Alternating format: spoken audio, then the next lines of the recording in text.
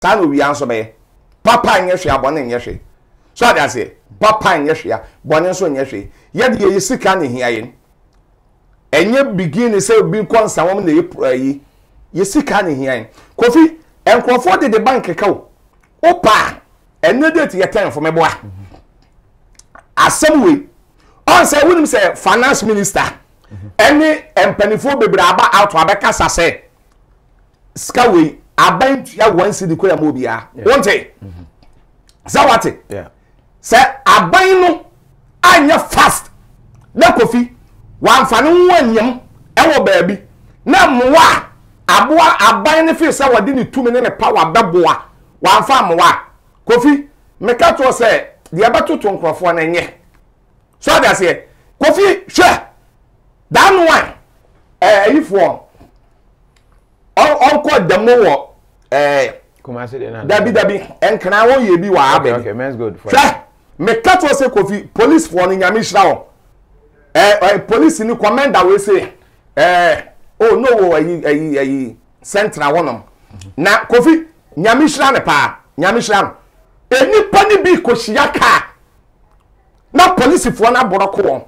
because obi last nyina no eti articulate e ba ene obi ho no a sabe ye wakobo besia wo bank sabe ye wakoji besia wo baabi sabe ye bia obi kura diska bi ama ne safato wo mame na office ye bia ode ye business bi akoto baabi no anya bibi edi na aba ne se no Kofi ontumi face se ye kan sen judgment no etu obi ho no a ya nhihye nkuna wo ye ho na wote wo na wo ye ene mo na mo de yakọ ene mani briska ene mo na mo de yakọ na nipa bia atoye nchamato won ya nhye wo nkura ya ebi betumi edi wo ho bone de ekoso no ebetumi ato wankasa wo hwe me prophet Kumchacha me say ne ekoso no wankasa sa wo Ghana sa wo ni Ghana so wo aburochire sa wo ni aburochire so wo wiase ba bia ebetumi ato ba bia na Kofi yemisa say eti dia nam wan yeye ani DKM yeye any baaku bi ba nan say your friend onward so onward yeye any dia onwan ye nyina Kofi onwan ye no yemisa ye ho kwose say enti ebetumi esiwa burochile ebetumi esiwa burochile 2 years 3 years 4 years na Ghana ya mankrofo kwan makuro finance na ye biye woni Kofi wodi ye de America minim say wodi ye wo ka no kore enipa makuro finance eni ye kan say onwa biye sika kora bia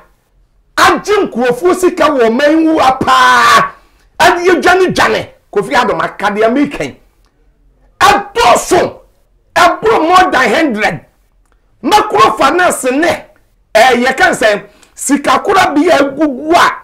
oni na nso no lances no wonya wan into the order today say aban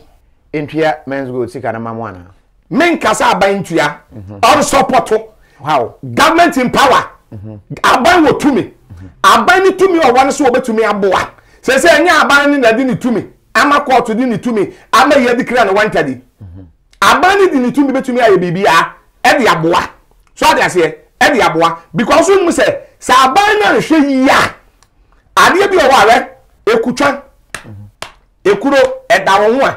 ye wo kuro bi mi wu afi ni din once na be siso a o pam na ye problem one pam na ye problem wonim say metuni aka cho se we DKM issues na esi wo sunyane no esi ye no metumi aka say ade na esi ye no e ka wona NDC for ko opposition me na me ka chalo DKM say ade na esi wo sunyane no Ghana for ade o wonim say enne se ne nansa onwa ehwehwe ayi ye beto aba onye ala emokan sen analysis emokan sen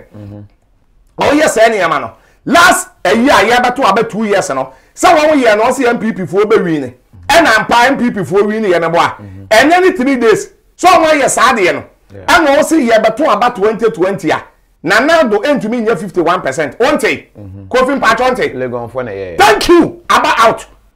eti ya wani ma nkitinkiti bi owa enye hwe ana se ni ade no eno aka wo hwe di abahwe ase da wadra abahwe ase da odu ba bi a accident no onya ya oto ne bo ase wo ho enye ma nkitinkiti bebre wo ho a eka wo na NDC for the opposition Ghana for hwe ade o sa na aban a wa ban so no ya wan den na sabio ya to aba no aban no a wote akonya so sesi enya 1 billion intervice meboa 1 billion intervice aden na 2 years ye ni 2 years ye ni 3 years e mai afa de analysis ya won ya asede be de ben e de aba se ye to aba 2020 na nado entumi nye 51%. So that say e ye de ade eti no Ghana for no ye be pagya wa pagya na ya pagya wa pagya no we pagya wa na send wa ba fom no we pagya wa de wa ba fom eti medie abanye to anamo bi amani yaje mani jaje ne say abanye court edikre nam 1 Prophet Kumchacha I am happy mani yaje by one ekasama abanye no ene won we wo abanye ni mo no owo ma radio so ni TV so emeka ena aban ni musika ena aban ni mo hwe ena obi a de onfa bibia nto aban so aban ni responsibility ne say ohwe o man nyina so eti se bibia to obi na atu obi na aban ni mpo oni mo hwe a ase communicator ene obi a okasa ma aban no wo ba radio so ba TV so a chechele nkrofo wore enye hwe mo nto mobo kwan aban ne befa so obeboa mu bia enye ska from nkwan boda meka kwan aban ne befa so obeboa mo aban ne beboa mo munya botere monto mobo wunim se wo yale na akọ hospital na doctor ni oye good pa no ubewu kura won kan jo se ubewu wunim sa ubewu kura se ebeye yi na wawu a enkwan kuta no eti do ba bia doctor fo hye nkrofo den nurses aye good ehye nkrofo den eti me Prophet Kumchacha de me kan say owo kasama aban no ene won aban ni bi won yi adwuma won aban ni mo no enya badaye bi ne nkrofo sika wo ho ani sika ya paaki dia kogu men's gold no say enya aban ni mpo na betuya e dia ma yenya ana ebetuya dia ma nation no oman na owo kasama aban no emo kasenye de Kumwa yada sipi na Shatta one no relationship ya watwa adwuma ma dwumbi aba Kumchacha welcome Shatta Wale bribe ye be interview ni ntina me di we twa to ya wie this issue no I just want to Kofi Shatta me ni Shatta share man bribe na so obi bonyo mama obi de sa na say Patapaa kora bonyo mama sa wunim yeah Patapaa ese wan say mini aso ekon no why yeah bloche na metena chain nti ya na awode eti wan say Patapaa kora bonyo mama so ade ase me nam won Kofi ade ba ko say Prophet Kumchacha wote masemase ya na obedome yeah want masemase ya wo no me da say Patapaa so wafa me say eja Patapaa ko ba bi o say eja bompa ya mame me wo wa na Patapaa frɛ me hwɛ ye ne fɛ ye eno no ba beginning na me ka Patapaa asɛm no na bia na obefe sɛ me tan no na obi kura afa wonya World Cup obi pro afa wonya World Cup wa ene wo afa wonya World Cup no kura so wani ewu ama Patapaa ekɔbɔ nyoma wakɔbɔ nyoma ma Prophet Kumchacha Shatta the Wale ekɔbɔ nyoma Shatta Wale sɛ Kumchacha nyom ena me de ma no me de da na se me di hira no na Shatta de yesema ka to say why the biggest and future evangelist. No, but have you said Shatta be president of Ghana? Me kan ye but man ka say Shatta be president me say edwumfuo nyina owo atunum nyina no Shatta is a president enwum Kofi hwe ya be di buro nyai Shatta ko bo ye kan say okobo omwame the rain concert na the trade fair no there be manchagbo na de no more and thank you there no thank you any per buy is more than 40,000 ni per buy more than 40,000 Shatta ayo obia media me say we future evangelist and we future you can say prophet and Shatta enumfuo nyina no is a president and also prophet Kumchacha me kwakan ya mama because ododi abonyum ntia president oh na woni ya no na ofidie ya aso me ba ha no ma me beka said Shatta Wale da chi bi ye nya me de ne ba ye adwuma so wura mfi so thank you na no de me abonyum na won fa me monyum says believe dia yam ani yaka aye di ho adanse eti me prophet Kumchacha de enum na Shatta abono eye kama na Shatta nyame adom won so nyame tumi won so ana yabaka se Shatta ebi a oye unbeliever sa na obi adwen chira no by Shatta eka se wokuta bible na sa edom edi Shatta echi no masa don't go there Shatta edom egu na echi no etimi de da bia prophet Kumchacha me bompa ya ma Shatta Wale ewurade ma Shatta enyi nche ewurade enye Shatta kese na sifuo nyina ne maame ne papa na busuafo Shatta onyi nche na ewurade nye kese so adase because Shatta de we Shatta na o Shatta kon so adom e wo Shatta so eti Kofi Adoma wani mami chia madofi misra wona area me another interview chief imam ena ye ko ni fie ye wa interview ba se nyame na me be ye mabre anti mami chia mabre I'm very tired mami chia masofo bi a me ba radio ni TV so amenchi onwa Dr. Bishop Prophet Michael Buadinyamache. I love you and I like you. Long life to you. Wasole ewo kwabenya nyame ye hrawo. But wo bra ho ase. Wo fom kra. Me hu bi da. Reverend Abiyam dan so. Nyame hra wate. Nyame hra pa wo bra ho ase nyame ntunkwam. Ena Reverend Ajeni Mboaten. Wo UK nyame hra. Ena Dr. Evans Opon nyame hra. Prophet Kofi Danso o Canada nyame enhraw Reverend Ajeni Mboaten I salute you nyame hraw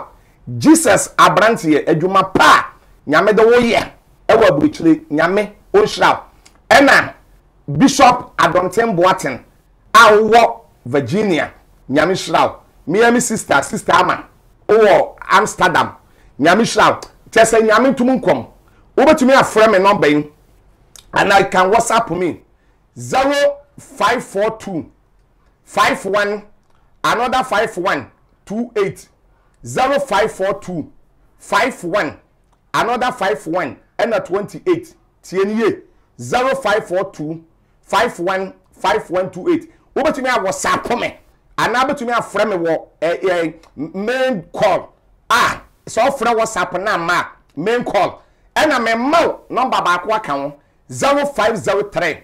777 855 0503 777 855 0503 777 855 number ofra prophet Kumchacha any problem piala me no be bo mpaye o pese ya bom paye e declare judgmental prayer e de to watan fo so afra me judgmental prayer Kofi Adoma pro one pro ye be declare say judgmental prayer to yatan fo so 2019 eye victory eye nkunimdie fra prophet Kumchacha I love you mema wa frishiapa and I lock you and I like you lock and like in one sentence that's it what the higher say God bless you I want to pray for the nation what the higher say okay